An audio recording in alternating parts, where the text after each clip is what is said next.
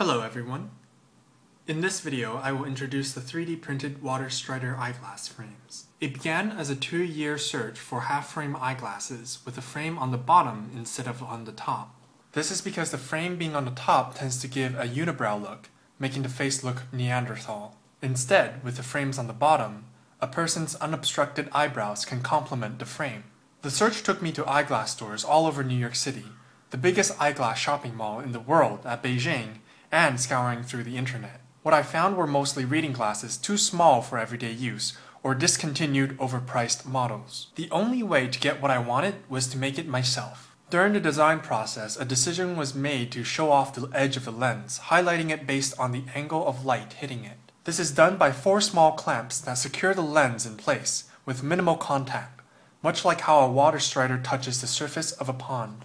The arms have hooks that allow the cords of headphone to wrap around the top and back of the ear, so that the cords never dangle in front of the wearer during everyday use, especially during activities such as jogging. The cord and frames end up securing each other in place. You should be able to fulfill the prescription lens at any eyeglass store. The one I went to was a bit hesitant at first because they've never seen a 3D printed frame before. They gave me an offer to try cutting one lens to see if it fits. If it doesn't, they would provide a full refund. Of course, it worked perfectly.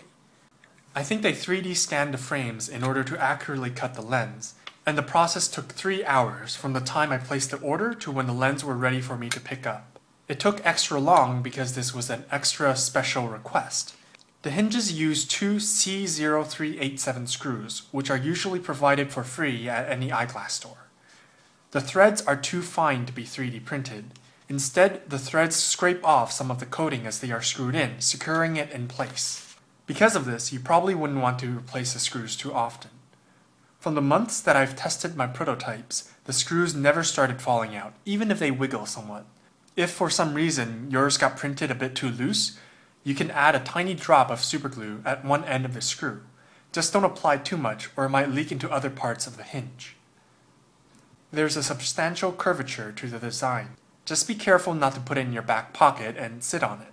Since it's printed in steel, it can be bent into any shape using your hands. If the frames are too big or small for your head, you can adjust the bridge, arms, or nose piece to compensate. The frame around the lens can also be slightly bent in order to form a tighter clamp around the lens. Once, during a party, someone accidentally stepped on my frames.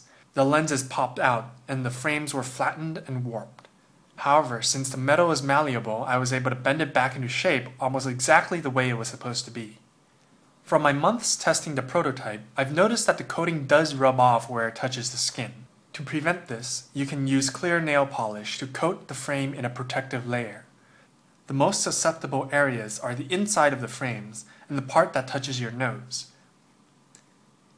These frames have a very unique and distinctive look. It's a great conversation starter and gives people something extra to remember you by. Some new friends that I've made have told me that they first remembered me as that dude with the upside-down glasses. They also get excited about the idea that eyeglass frames can finally complement the ubiquitous earbuds. I also plan on designing things such as arm variations that would be sewed separately. If you want to order one for yourself, a link is provided in the description of the video. Thank you for watching.